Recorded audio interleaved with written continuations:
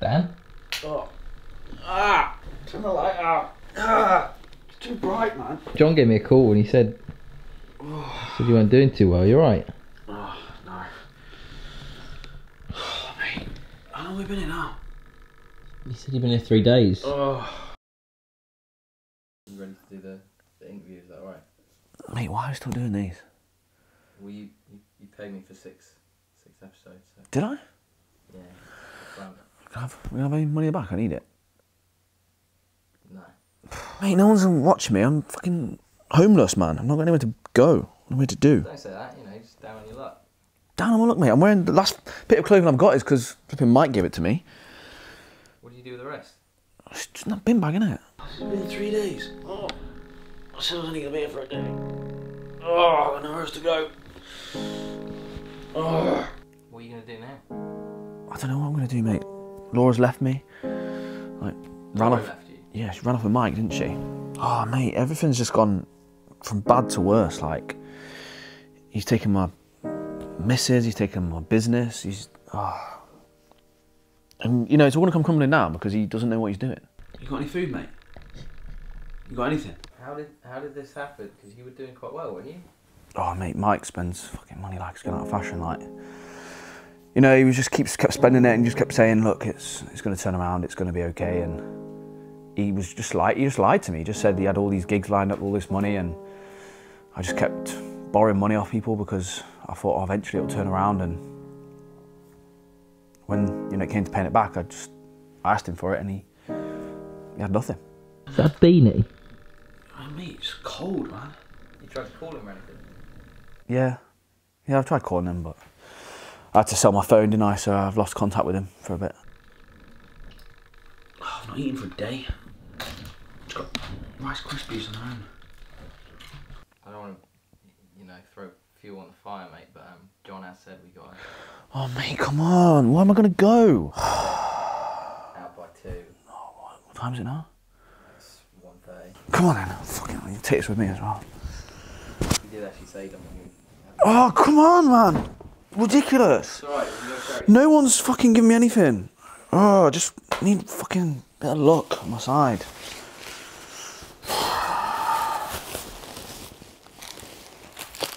You said the Rice Krispies as well.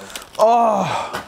So how's life been treating you since the documentary came out? Stitch up, really. That's what I call it. I'm an educator, a motivator, somebody to look up to, somebody to aspire to be like, right? A bit like Jesus, really. And I'm actually doing it in real life. So I was portrayed as like an egotistical, arrogant moron, and that's not me. Everybody was upset, oh, feel sorry for Dan, let's get the violins out. But come on, he's made a rod for his own back because he was clinging on and he knew star of the show was it. Right, come on, we better go. Just gotta go, come on. You want me to say bye to him? Oh, he doesn't want me here anymore, mate. He doesn't want me here anymore. Just gotta go. Right. See you later, John. Fuck off. Yeah.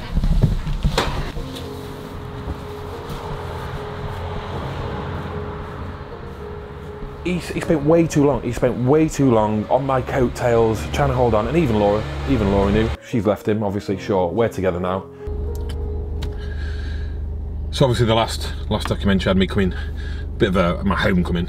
You know, sure, the people, you didn't see it in the documentary, but there was quite a few people after who realised I was in town, and you know they came out and stuff. But that was the homecoming, and you know I used to live up. I used to live up north. I bought that, you know, the mansion, but a couple of issues with the rent and things like that went on. You know, so I've ended up moving back down to Bath, and yeah, I love it. I love it down here. Love it down here. Settled now. Just yeah, used to be chauffeured. I have to drive now, but I prefer it. Love all that. But yeah, got myself a little car, another car, which I'm pleased with. So did a car reveal. Oh, what, you bought a car? What, cash? All right. No. I got it. Just got finance. There's room in the back now because obviously, you know, children. So not because I'm a paedophile. Catch me saying that I'm going to throw a bottle of water at Dan's head, and you're going to come across a bad guy. You are, but they don't know how useless he has been. So it swings and roundabouts. It's a balance. Instagram did delete your account, didn't it? Yeah, they deleted my account, but I've still got a loyal fan base. They got rid of it. I've had to start fresh, you know. But luckily, I'm big in the game, and I'm going to flip that shit around, and I'll be straight back up to the top, you know. And I'll be closing in on the 7,500 followers again. So where are you going to go now, mate? Stay. It looks. Yeah, it looks alright. It looks dryish.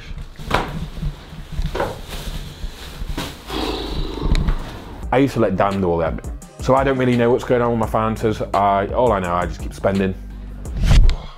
Let's get in from work. Well, you're a salesman now. Salesman?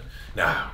I'm selling BCAAs and glutamines to people. Right, what's that? Well, we do some BCAAs and glutamine, but that's a small percentage of what we actually sell. So, right. Yeah. I don't really pay much attention. I'm not an admin guy. I'm the face of it, so I'm not an admin guy. No. Do you have like discount codes and that? Discount code? No. I'd never sell that. I always said I'll never do discount codes. What I've gone for, I've gone down the avenue of sort of like an online password. So an online password, where I would just give it out to people who, you know, for my sponsorship, and the people who follow me would use my password, and they'd get money off. They get money off pillows, things like that, and I get kickback as well. So financially, we're both better off. They get money off, you know, a supplement or a pillow or whatever it is, something that usually doesn't work.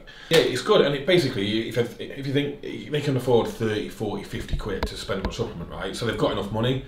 So I'm taking from the rich, basically, and giving, you know, to myself, to the poor. Like, so again, and again, well, not poor, but as in like, Robin Hood did the same thing. He was doing it to boost his fucking legacy, wasn't he? We all heard of Robin Hood. He wasn't doing it for the poor people. He was doing it for himself, wasn't he? So it's like, you know, me. I mean, I'm very much like a Robin Hood figure, and I look great in tights. What you got there? This, probably just more fan mail. I tend to get a lot of fan mail, like a lot of fan mail. Right, stick it on the pile, to be fair. I used to get, you know, the little bald bloke who used to live here to read it, but yeah, I haven't got no time for it. And to be fair, it's all drivel. Well, I mean, who the hell do you think you are contacting me when you're, you know, you're scum? The scum, and they go, oh, Mike, you are the best, you know, you're the best coach, you're the funniest, you're the most attractive, and it's like, tell me something I don't know. Tell me something I don't know. Like, do I need you? Do I value your opinion? Like, you're lower than low, and you're saying, oh yeah, of course you're going to look up to me. Look at me. I don't need that secondary validation. I know how good I am, so I don't need you with your scrawl. Just because I look this good doesn't mean that I've got an ego. Would you consider yourself a humble person? I'm definitely the most humble. Like, if there was a chart, I'd be top. I'd be top of the league because I'm the most humble. You'll never get me on that one. Oh, Mike, can I just come in? Is it another fan, is it? Yeah, no worries, it is me. It's me. Pound for you there, bud. There you go. Yeah, sure, yeah.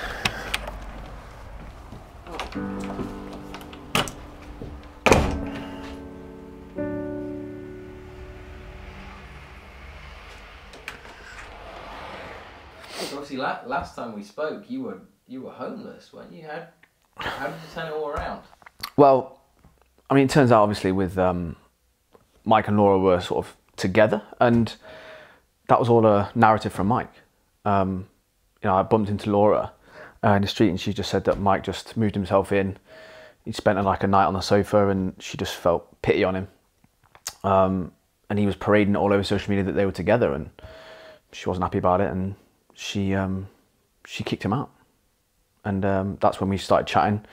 She obviously said to me that I can come back in, and then I showed her everything that happened and how it wasn't my fault. It was all because of Mike and Mike's spending, and she was none the wiser. She didn't know, and again, because I didn't know, we didn't really talk about it. So it didn't take long, you know. Once I exposed his lies and the way he is, she took me back, and we've never been stronger, to be honest. The business is quite good at the minute as well, isn't it? Sorry, hang on a sec. Just go. Oh, Just wait a second. No, we should be charging more for that. No, should be charging a lot more. Yeah, I've got to go. I've got another meeting. I've got another phone call now. But yeah, charge more. Definitely charge more. Yeah, mate. Like, the phones are going non-stop. Like, it's ridiculous because now obviously I'm just doing what I want to do on my terms, how I want to do it, and all the ideas that I had that Mike used to just bat off and used to just, you know, like be derogatory usually, just call me something and send me off to run an errand. We're doing what I want to do now. You know, I'm listening to myself, I'm believing my gut instinct, and it's paying off. You know, the phone's not, it's going off the hook, mate. I don't know what, it's too much work, if anything. Where did it all go wrong? Go wrong? What do you mean go wrong? Well, it's obviously not. What's gone wrong? What's gone wrong, really? Clothes and that. That's the next logical step for any fitness professional, because people want to aspire to look like me. Obviously, can't get the same physique, so it's like, okay, I'll bring out a clothing range, and it was all tapered. It was muscle fit, seamless. It was, yeah, fantastic. B&H clothing. What does the B&H stand for? B&H, be humble, be humble. Because that was kind of my mantra, my motto: be humble. Always got to stay humble. So be humble. Be and humble. Is money good? Have you managed to pay off the? Yeah, so I mean, I've got really lucky, to be fair. Like, I went to the bank, you know, I showed him how much work I'm doing and managed to pay off a big chunk of the debt, and obviously working through that monthly now, and yeah, I'm pretty much close to paying it off. So yeah, thankfully, I've landed on my feet, you know. But I've always been that way. I've always been hardworking, always been prepared to do what I need to do and just keep my head down. You know, I've learned a lot over the years, I've learned a lot about how not to do things. So, you know, I'm just down to myself, and I just rely on myself. I don't let anyone else infiltrate my thought process, how I want to do things. Yeah, mate, it's just busy, and I'm enjoying it, you know. What do you think of Mike's situation? Well, the less said about him, the better, to be honest. But I mean, last time I heard he was trying a clothing brand or something. I mean, so how much did you invest into BH clothing? How much should I invest? Yeah. Well, taking into account all the funds that me and Dan made between us, you know, the seminars, you know, the YouTube revenue and things like that, roughly, off the top of my head, £32,000. You're not taking into account all the income that I generated from that. So I was making, because it was I was a sole owner, I was making a clear 50 pence profit for every item of clothing that I sold. So how many did you sell? How many did I sell? 70. 70. Blocked his number now. I just go straight to voicemail, so I don't get anything through. I just don't want to. I don't want anything to do with him. I realise now, for so long he was dragging me down. No, pushed interviews back this afternoon. So disrespectful in how he spoke to people, and I just don't think he'll ever change. No reunion on the cards then. Nah, I've wiped my hands with him, to be honest. Like I said, I've got too much to do now as well. I can't. Just wait a second. How do you feel about Dan getting back on his feet? Dan, yeah, fair play. Obviously, him and Laura have got back together and rekindled, and it looks like they're going from strength to strength. And Laura, I'm home. You in? hey mate, you alright? What are you doing here? What? What are you doing in my house? What was that mean? Why are you in my house? My phone calls. I don't care. Huh? I've been ignoring your phone calls for a reason. I don't want to talk to you, mate. Get out. Just wanted to talk. Just get out. I'm sick of it, mate. I'm currently in between places now. I'll be fine. I'm sick of it. Can't we Just go. Just go. Just go. Just go. I don't want to speak to you. Just go. Get out now. I've never really seen Dan act like this, to be honest. He's always been such a good friend, like really kind and caring, and obviously he's a father. He's got that sort of maternal disposition, but yeah, he's just blanking him, blocking his calls. Like, he just doesn't have any time for him at all. So do you don't think a reunion's on the cards then? Do you think Mike could make up? Mate, I don't know what you're talking about Mike for. Like, it's just gone. It's been and gone. I'm so busy now with work. I just can't, like, I haven't got the time. I haven't got the time to anything. I don't have time for anything else at the moment other than work and family. It's all consuming, to be honest. You had some good times though. Yeah, like, you know, we did before he changed. You know, he changed fundamentally as a person. The way he was, the way he acted, the way he treated me, he changed. And I lost my best friend, you know. But that was the old Mike. That was before, you know, Instagram was around, and I just don't think I can deal with that again. Would you not think there's a chance for The old Mike to sort of... Mate, no, just stop. I don't want to talk about it anymore. I don't want to talk about it anymore. I'm done. Okay. I'm done. No, just stop talking about him. Just stop talking about him. I don't, nothing to do with him anymore. We put our whole lives now on social media, and people lap it up. It's the lowest form, and that makes us feel like we're important. And we care more about likes on a photo of my abs than the actual people who were around me, who cared for me. And I took the easy option. I didn't want to work. I relied on Dan. I lent on him. I had it good. I was working with my best friend, and I took him for granted.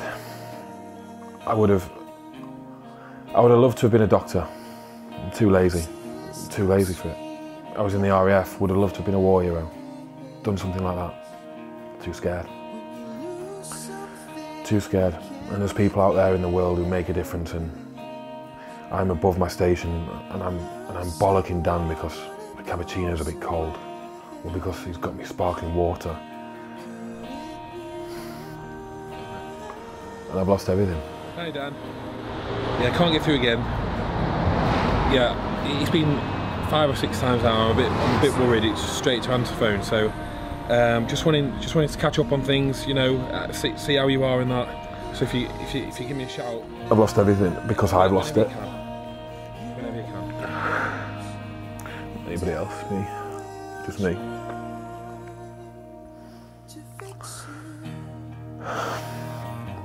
I thought I was something, and without him, I'm nothing. I thought I had everything, and I've got nothing.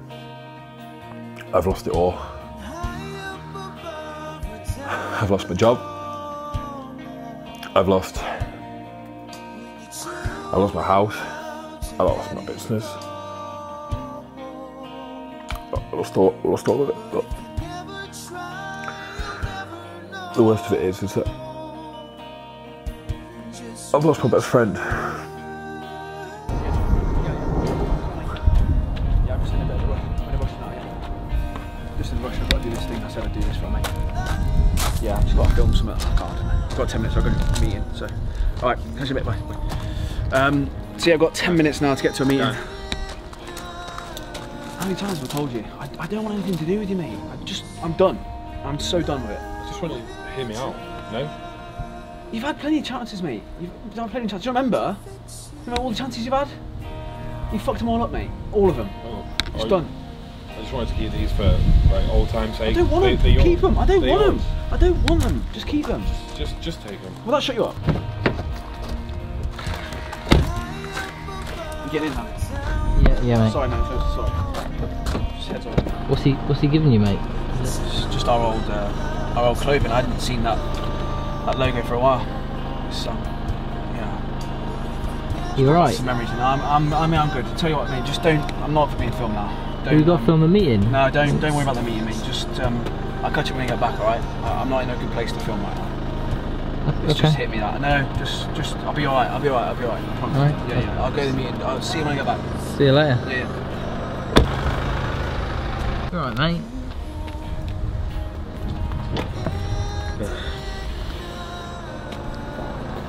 He'll come around. To be honest, I didn't think he was going to have a happy ending, but It hurts. Don't get me wrong. Like, you know, we did have great times together. We did, but like you do with your best friend, you know, he was like my best friend. Like, I've never had that connection with anyone before.